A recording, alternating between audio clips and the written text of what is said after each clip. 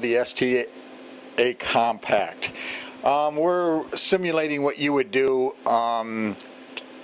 to really find out what an issue is on any instruments. I don't care if it's a quality control or if it's the crashing needles or a gripping problem. And we're going to take you from the beginning. Okay, here's the main screen. I want to get into maintenance, so I hit escape, go over to maintenance. Here's my user maintenance. Alt F10. My code for today is, bring the first number down, 0. The second number goes to the right, and the third number goes to the left, so the next number is 0. Then 3, 7. Figure out the last two numbers. I go 9, 10, 11, 7, 8, 9, 10, 21. 16 goes into 21 once, so the first letter is a 1, and then I have 5 remainder. So the next letter is a 5, and that should get us into the service menu.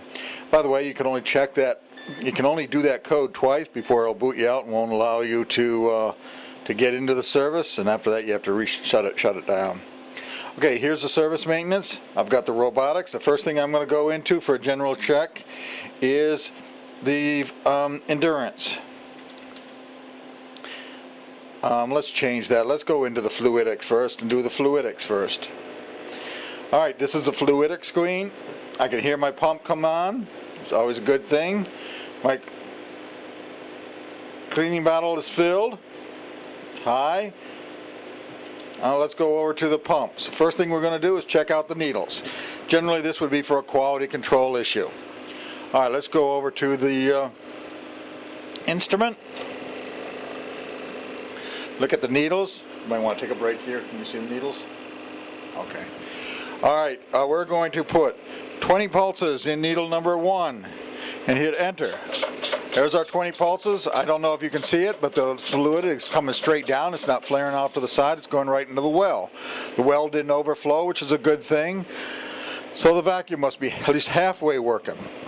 And we're going to go to do the same thing for needle 2. We're going to put 20 pulses in it. And it's a little of an angle, but that's not a big concern of mine. If it was a minor quality control, that might be a hint, but that doesn't look too bad. And I'm going to do the same for needle number 3, 20 pulses. Needle number 3, that looks good. Coming straight down, going in the well. It's not overflowing. And that seems to be pretty normal. Alright, next thing.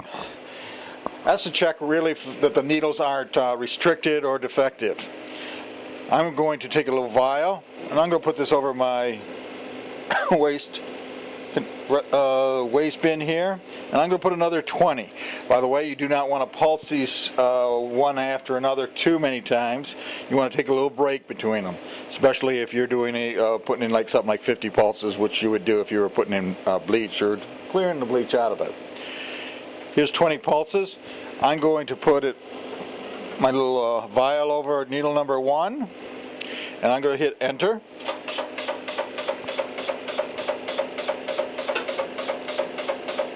And what I'm looking for is that solution should fall in between these two lines. That tells me my Valco pump is working. 3 ml, 4 ml. 3 ml is my bottom line, 4 ml is my top. I don't particularly care if it's too high. It's just going to be cleaning a little better. I will tell you if it's on the high side that you might get an operator complaining of uses too much cleaning solution and it doesn't time out right. I consider that a minor problem. Bottom line, between 3 and 4 ml is specs for 20 pulses. I now know my Valcor pump is adjusted and is proper. I'm going to try the same thing for needle number 2.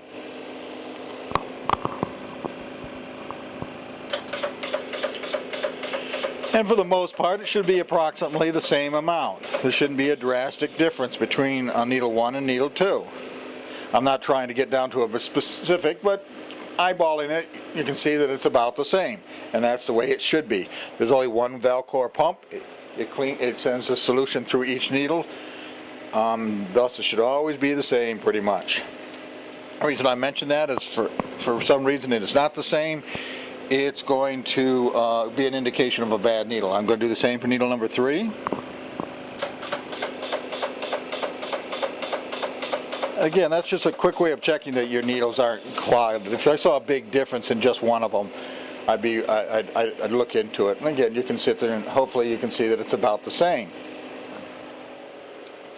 So now I know my Velcor pump is okay, and I'm pretty comfortable with my needle is okay, and for the most part I'm okay with the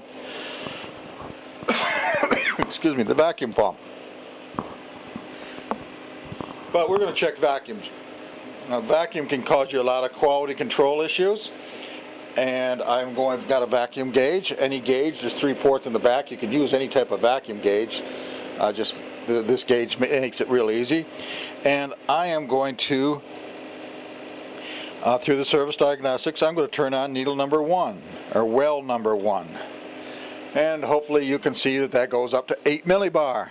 8 millibar is what it should be. Not 5, not 6, 8 millibar. If it's not at 8 millibar, you have an issue. Now, I'm not saying it's not going to be 7.5, but it should be 8 millibar. Right now, what I'm going to do is I'm going to go and I'm going to turn through my service maintenance, the fluidic circuit. I'm going to turn off my vacuum pump. I consider this to be a somewhat important test. When I turn off my vacuum pump, you can see my needle does not drift downward. It should not. If it started drifting downward, it would be an indication that I have a leak somewhere. Usually it's in the EV valve, but it could be in the tubing. And as you can see from looking at this, that's steady, and that's as it should be. So I'm going to turn my pump back on, and I am going to close well number 1, and I'm going to go to open well number 2. You might be able to hear that. I'll put my gauge over number 2, and it should come up to 8 millibar. Now there's a time sequence how fast that should come up. Quite frankly, I'm not too worried about that. I just simply want to make sure that it gets to 8 millibar. 8 millibar is there. Again, I go and I change off, turn off through the service, I change off, turn off the vacuum pump, and again my 8 millibar should stay there, which it is. That tells me I have no leaks in wash well number 2. Okay, turn it back on. We're going to go over to well number 3 and do the same thing. Well number 3 should come up, 8 millibar. I am now, after once it gets to 8 millibar, I am going to turn it off. The vacuum pump is off, and it should stay there. I now know my vacuum pump, or my vacuum system, is working fine. I'm going to take a second to show you one little tip. Periodically, one of the common things is for needles to get in the wash well, and I usually do this with every time I do a PM. Or if I'm having any problems, crashing needles or anything like that. It's just a common thing I do because it only takes a second. Usually it's a wooden applicator, but in this case I'm going to use an Allen wrench. And I take an Allen wrench and I put it down inside a wash well. Put it all the way down to the bottom. I take my finger, so I know I mark it. This is how far that Allen wrench went into the wash well. It should be the same for needle number 2. It shouldn't go down further. It should go down the same amount. I will tell you, if you use a wooden applicator, wash well number 1 is a little skinnier way down there in the bottom, so you can't use a wooden applicator. The bottom line is all these should be the same distance. If they're not, they've got a BB stuck in them, which would cause 2 issues: crashing needles possibly intermittent, and the wash well will overflow. That's probably number 2 reason for wash well to overflow would be the BBs. Number 1 would probably be the EV valve. EV valve is something I would recommend keeping a spare of.